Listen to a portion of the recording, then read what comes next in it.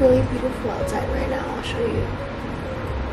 Do you hear that like white noise in the back? Penny bought these air purifiers. I'm so obsessed with them, so I'm like, whatever. Oh my god, I'm so tired. It's gorgeous. It is gorge.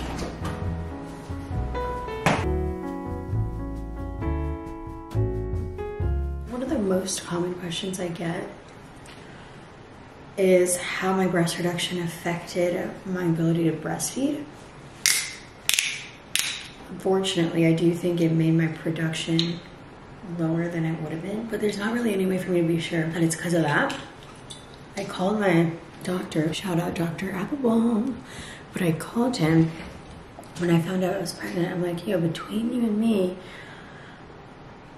I'm pregnant. Do you think I'll still be able to breastfeed? Do you think it's gonna affect it? Like, what's the tea? Because when I had got the breast reduction, I was like, I don't know. You know when you're not planning to get pregnant, you don't even think that you're gonna be pregnant one day. It's like weird. It's just too far in the future and you're like, it's so far away. Like, I'll figure it out when I get there vibes. And he said, it shouldn't really affect it at all.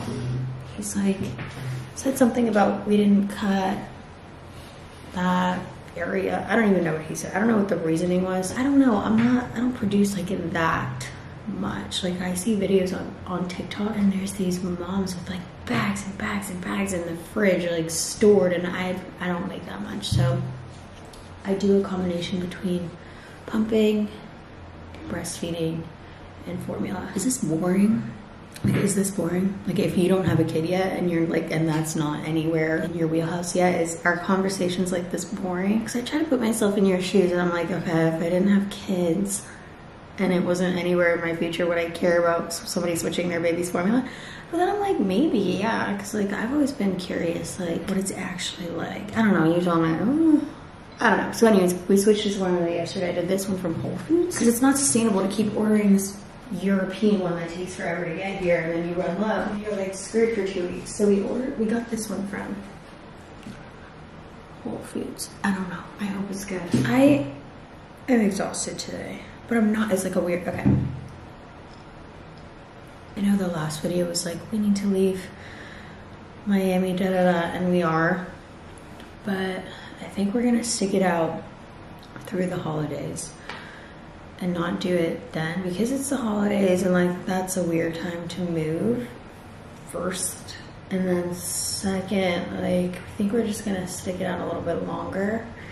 Even with the construction, the noise got better. Like, they moved to a different part, but now they're hitting it from the I was about to say now they're gonna hit it from the back, but they are like, now they're like moving their cranes and shit to the back of the apartment, like to the nursery. So that's gonna be next. So we do have to go at some point, but we're gonna see how long we can just deal with it. I'm gonna do a quick online thrifting haul. I got a ton of tea. Shout out to ThredUp and Afterpay for sponsoring this video. You know how much I love ThredUp. Online thrifting hits so uniquely. I recently got the perfect diaper / mom bag. I really needed one of those. And I always find pieces like this that I wouldn't be able to go run to the mall and find. I also recently got this Vivienne Westwood, and I just keep finding gems. Ooh, oh, this rocks. So ThredUp is the largest online thrifting website. I enjoy thrifting for the comfort of my own home,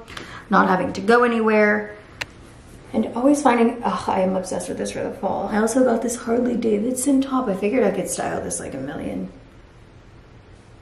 different ways. Dress it up, dress it down. This, it's like, seems like it's a lot, but I have a vision for her. I don't know, I actually really want to show you because I have such a plan for this actually. I have the perfect pair of boots and I'm gonna crop this.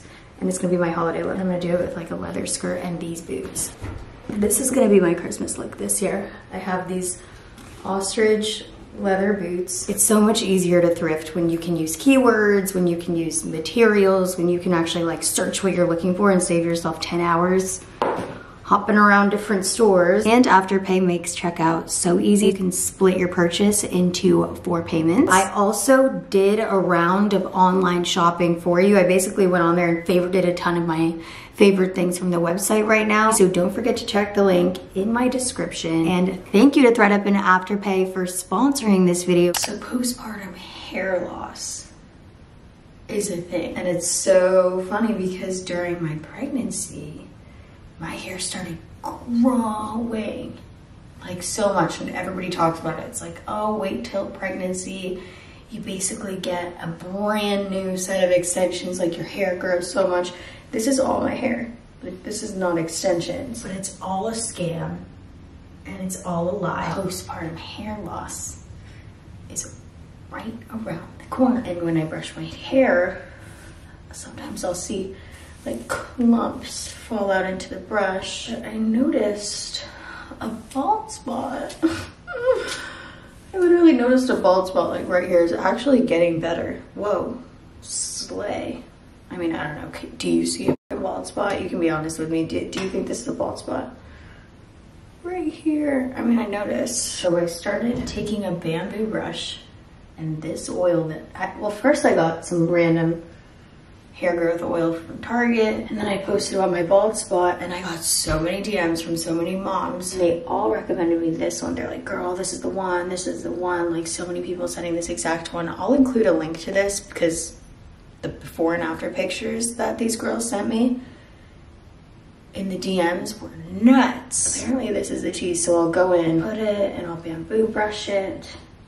And I've also been taking a Nutrafol, and postpartum in general, I'm feeling better. I'm feeling more collected. It's so hard. Like, if you know anybody that is having a baby, just like be just extra nice to them, and all they want to hear is that they're doing a great job. So like, that's literally it. You're doing a great job. Even if you think they're not, you're doing a great job. That is it. That's the script. Copy, paste, because postpartum is probably like the hardest era of my life for so many reasons. You just feel like a nutcase. Like, you don't feel like yourself. Everything is overwhelming. You're tired. Postpartum is the biggest hormonal change at one time that anybody can go through in life. Like, there's no other hormonal change that can top that extravaganza. Like, it's deep. But I really am coming out on the other side of it now. Like, I feel way better than I was before. I was putting up with shit that I shouldn't have been putting up with, to be honest. And then you get to a certain point where you snap and you're like, you know what? If I don't put myself first right now, nobody's gonna put me first. It is my responsibility to be the person that puts me first. So I made a couple changes. I stopped putting up with some shit. Okay. And things have been turning up.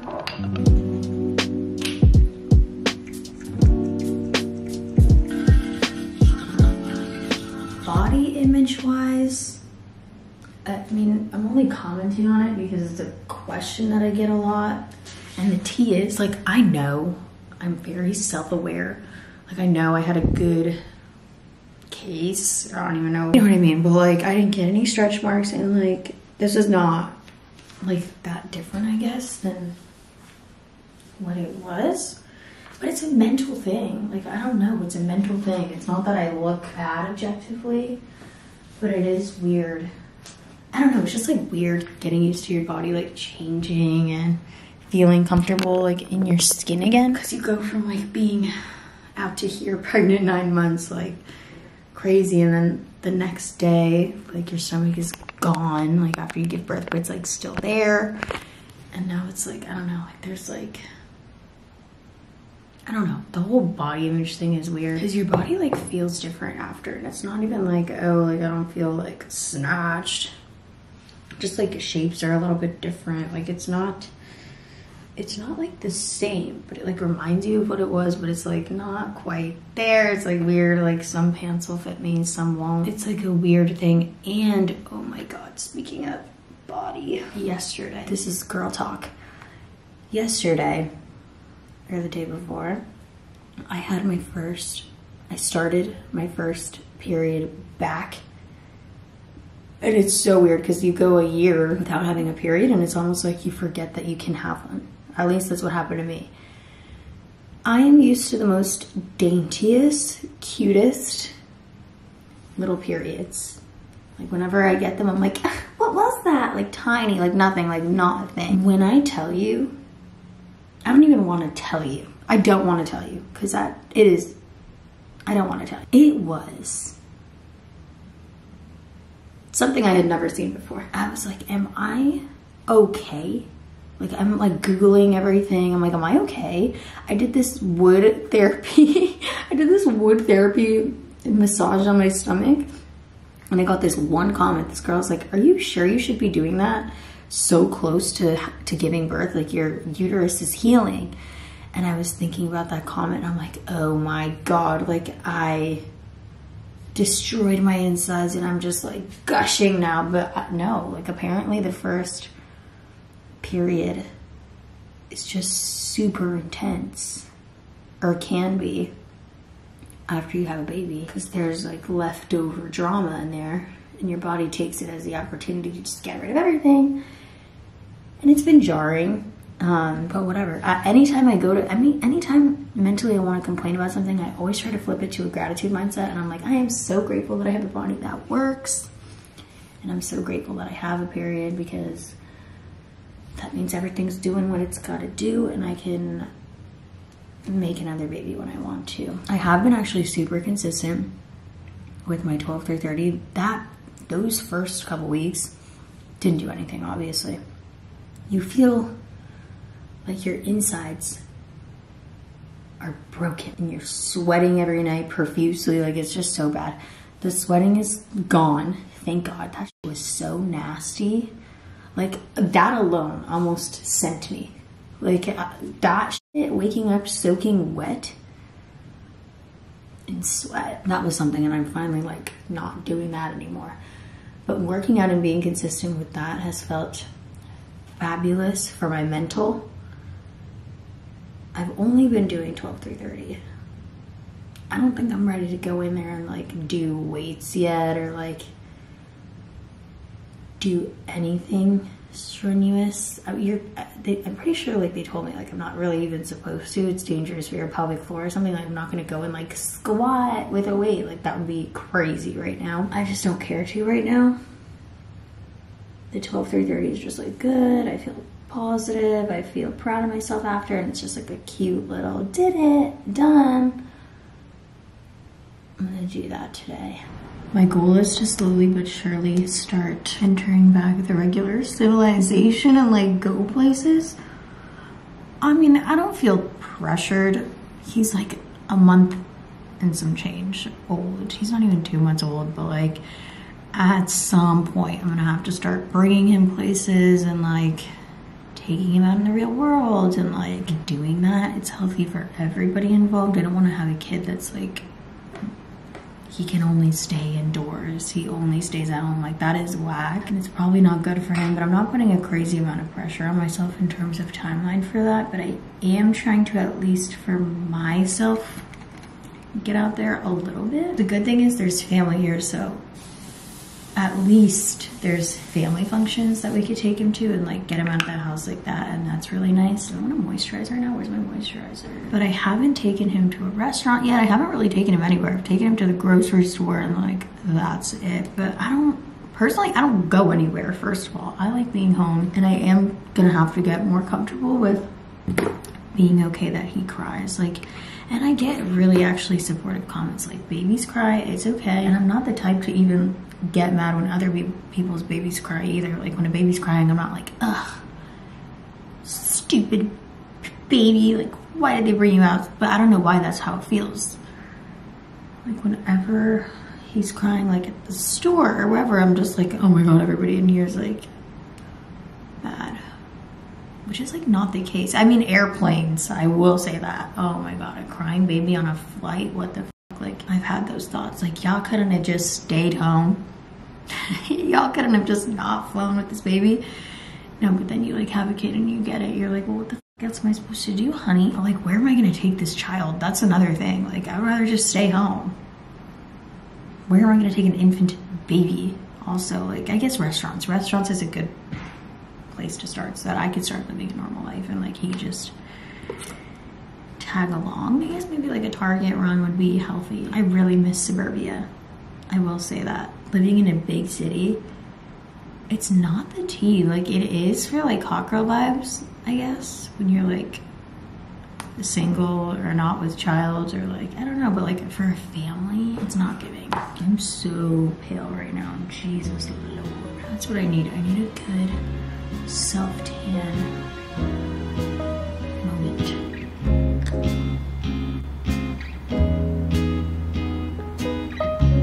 He's sleeping so peacefully right now. I almost don't even want to move him, but every morning I've been bringing him to the bed at like 9 a.m. and Henny loves it.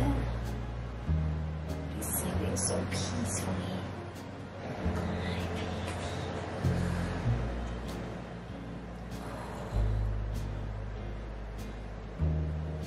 I can't believe how fast he's changing. Like, I was looking at pictures of him from probably like only 3 weeks ago. He was a whole nother baby, like completely different. Like every week he changes and he grows so much.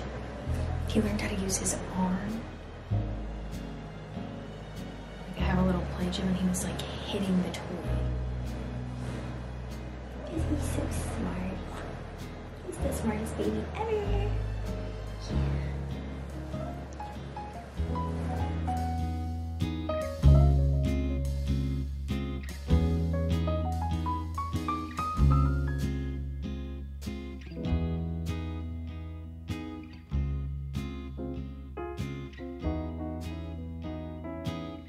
Rare Beauty sent the most thoughtful PR package. They literally made my whole day with this, but they sent me these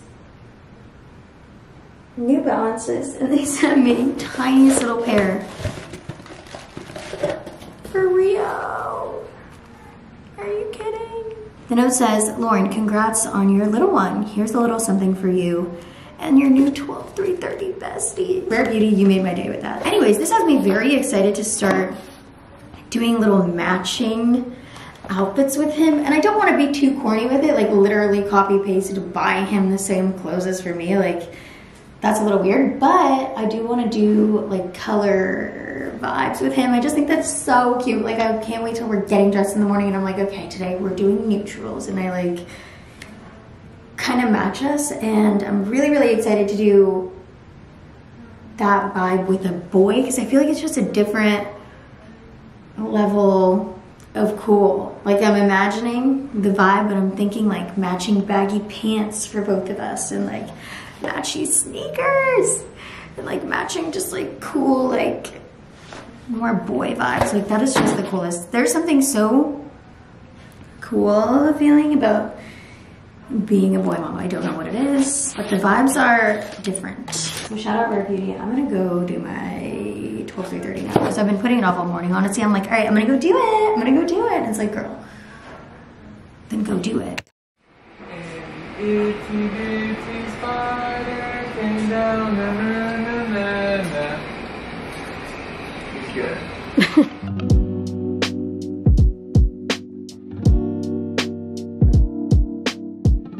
I went online shopping for you. I went on there and favorited a bunch of my favorite things right now. I found so many gems for holiday parties, for gifting. So check that out. The link to that is in my description. And thank you to ThredUp and Afterpay for sponsoring this video. And split your purchase into 4 payments. And Afterpay makes checkout so easy. So don't forget to check the link in my description.